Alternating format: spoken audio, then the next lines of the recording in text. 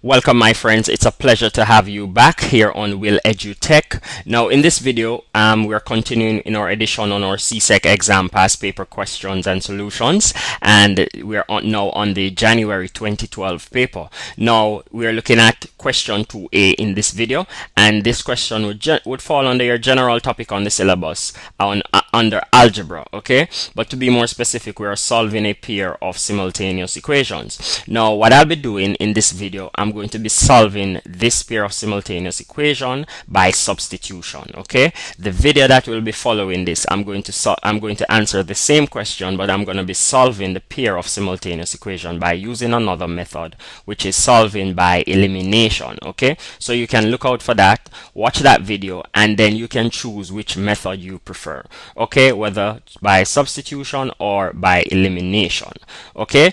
Now quickly, let's get into it. Here we have our two equations. In our first equation, we have 3x plus 2y is equal to 13, and I've labeled that equation number 1. And in the second equation, we have x minus 2y is equal to negative 1, and I've labeled that equation number 2. Now, when solving a pair of simultaneous equation by substitution, the first thing you want to do is to make a variable the subject, okay? And that simply is you're making the variable equal to some expression, okay? So let's just manipulate equation number 2, y. Equation number 2, because when I look at equation number 2, I see x standing by itself, okay? If you notice, when you have a letter standing by itself, it's much easier to make that letter the subject rather than another letter that has a coefficient in front of it. And if you note, the word coefficient means the number that is before the variable. So for example, the coefficient of x in equation 1 would be 3, the coefficient of y in equation 1 would be 2, and also the coefficient of y in equation 2 is negative 2, okay? So that's what I mean by coefficient. But since the coefficient of x is 1, I'm going to make x the subject in equation 2. So quickly, let's just make a note. Make x, okay? I'm going to state make x the subject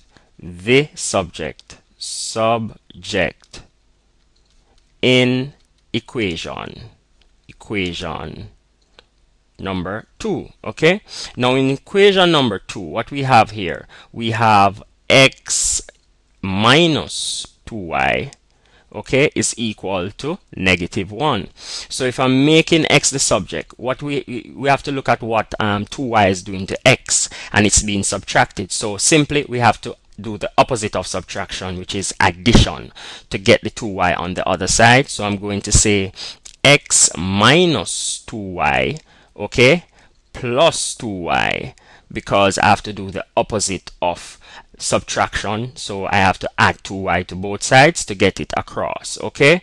And then I'm going to say negative 1, which I had there, and the new thing that I've done here is to add a 2y, so basically I have to do that to the other side of my equation. Now we all know that a 2y, positive 2y, will cancel out with a negative 2y. Therefore I have x is equal to negative 1 plus 2y, okay my friends?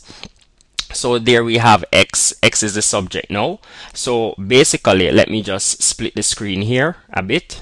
Now since I've made x the subject, I am just therefore going to take whatsoever x is and substitute it into the next equation. So let's make a note here quickly. Substitute, okay, good. X is equal to whatever we got for x here.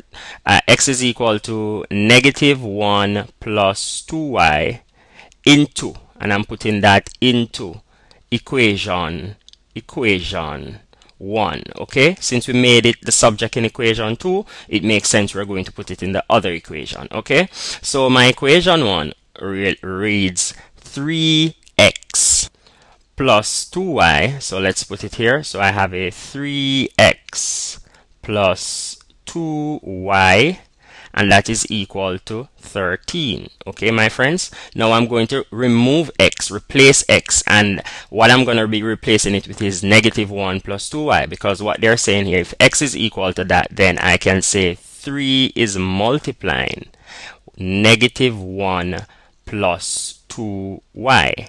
Okay, and that must be, I'm adding a 2y. If you notice, I have a 2y there, so I have to put back that 2y. Okay, so I'm adding 2y, and then that is equal to 13.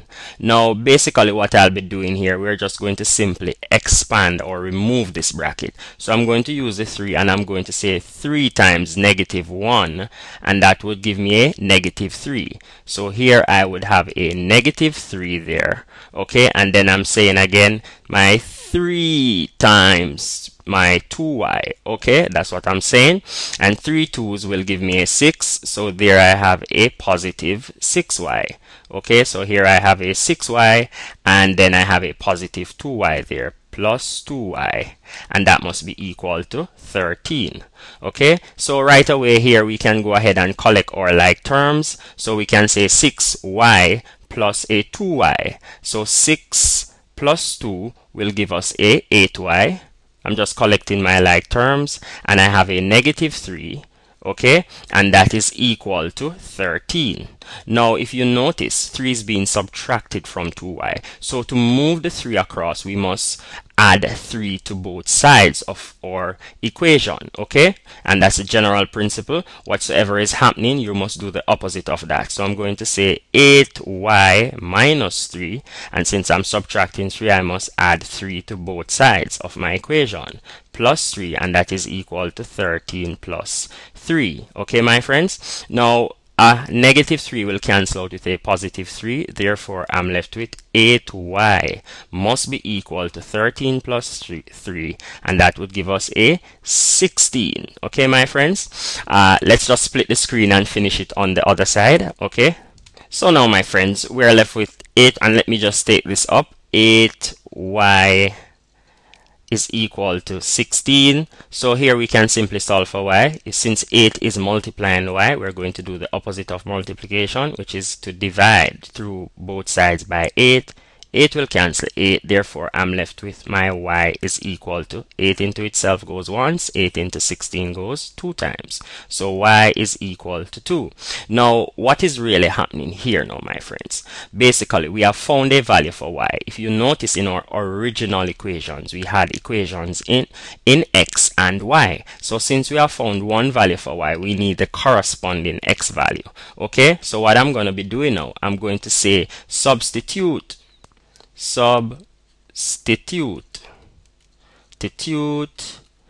y equal to 2, since that's what we got for y, into equation 3. Okay, and if you notice here we made x, oops, I forgot to label that, sorry about that. This should be my equation number 3. Okay, my friends, that's my equation 3. Now substitute y equal to into equation 3, so we can simply say if x is equal to -1 plus 2y. Okay, now we have a value for y. We can then therefore say then that x must be equal to -1 plus 2 open bracket times 2, because y is now 2. We have found the value for y to be 2. So really we have x is equal to -1, and 2 2's will give us a +4. So we have a -1 plus 4. That's the same thing as saying 4 minus 1. Okay, so x is equal to 4 minus 1, which is 3. Okay, my friends, and basically that's it. Now all we have to do is to state our answers. Let me just pull this up a bit so that we can have just a little bit more space. Okay, so since we have arrived at our answers, we can now then therefore state then that therefore x is equal to 3 and y is equal to 2, and that's it. That's how you solve a pair of simultaneous equations by substitutions. Hey guys, before we go, I am just going to show you a little quick trick on how to check if your answers are correct. Okay, here we had gotten x equal 3 and y is equal to 2. So sometimes when we work out our values, we need to know if they are correct, because sometimes we can make an error. Okay, and this is just for confidence now. Okay, my friends, now if you notice in the original equation that they gave us, okay, they gave us 3x plus 2y, and that is equal to 13. So what I'll be doing here, and if you notice, I just split the screen down here, so I'm going to take my equation 1 first, and I'm going to say 3x plus 2y, and that must be equal to 13. Okay, now we had gotten our value for x, and x is 3, so I'm going to say 3 open bracket, because 3 is multiplying x, so 3 times 3, and I'm just substituting my values. Okay guys, and my y value, I got 2 for y, so I'm putting it back in, and that is equal to 13. So I'm saying 3 3's will give me 9, plus 2 2's will give me a 4, and that is equal to, well, wow, look what we have. 9 plus 4 is equal to 13. Okay, so there we have it. My equation number 1 is correct. Okay, but please don't get happy and carried away, because sometimes it works for one equation but it doesn't work for the next. So both values, when substituted in both equations, it must work, because I see this happens a lot of time in class with my students. So quickly, let's just look at the second one. Here now we have the second equation. We had x, and let me change my color quickly. We had x minus 2y, and that is equal to -1.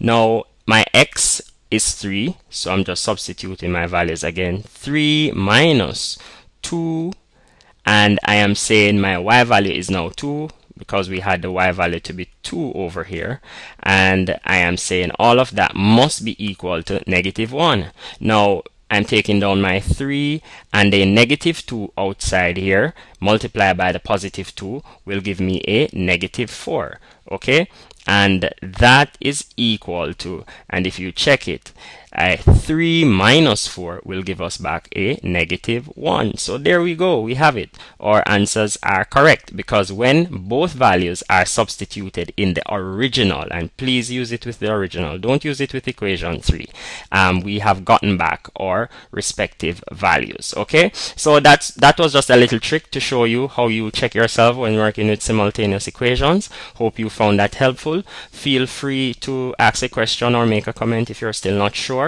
and we'll get back to you as soon as possible. Or you can even subscribe to the channel, where you can get some of our latest updates. Bye bye.